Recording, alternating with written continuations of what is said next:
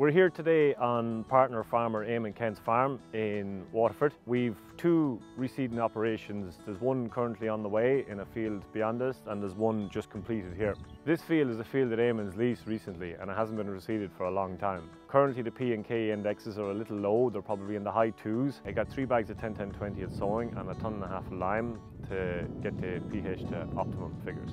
For the reseeding event here, we went with a very conventional system, which was plough, till and sow. The field was ploughed. They got 3 runs of a power harrow to create a nice fine seed bed, and it was sown at 15 kilos to the acre with a mower drill. The plan for this field for the coming year is pretty much to graze it with calves. Probably towards the back end of the year the cows will come in here, but we'll try not to cut it in the first year because we wanted to tiller as much as possible. So the real success of this field will be seen from 2020 on.